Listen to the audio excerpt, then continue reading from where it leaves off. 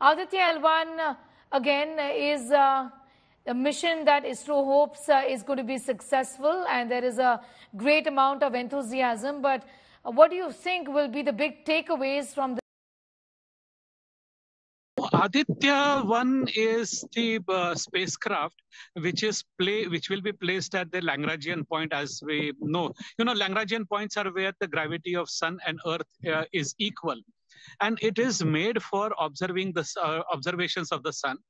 Which is, Sun is our nearest star, and by studying the Sun, we can make models, or astronomers have been making models about how other stars would be. So in that sense, it's a very much technological mission as well as a solar scientific mission.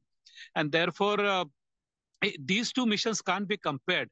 There will be one interesting factor is to take the spacecraft and put it at that Lagrangian point, and that would be some kind of a small challenge, but that challenge can be overcome by anyone without. I'm sure ISRO will overcome the challenge and put the spacecraft. And by putting the space satellite at Aditya 1 there, you can monitor the Sun 24 hours non-stop, continuously. Sun can be monitored, taken photographs and images sent back to India.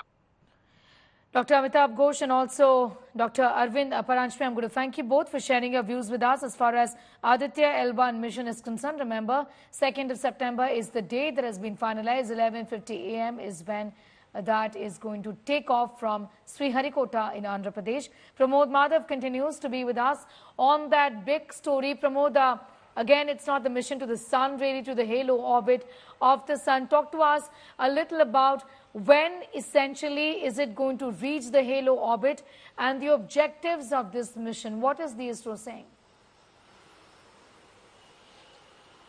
Sneha, the launch is expected to be on 11:50 a.m. It is scheduled for September 2nd, 11:50 a.m. And this is going to be a kind of a very interesting path. It's going to travel for nearly 4 months, covering 1.5 million kilometers. The actual distance between Sun and Earth is 151.13 million kilometers. So it's almost going to cover 1% of the distance. And just like how the scientists mentioned, it's called as a Lagrangian point, which means the orbit, the gravitational pull of Earth and the gravitational pull of Sun, they're going to find a point over there which is called as L1, and around this L1 point it's going to go on a circular orbit between these two, not surrounding the Earth or the Sun, but this particular point, and that's why it's called a halo, which means like a circle over the head. It's going to stay over there. This has been chosen to make sure that there is uninterrupted view of the Sun, because like if it's going to go around the Earth, there are going to be a kind of eclipse where the Sun will be like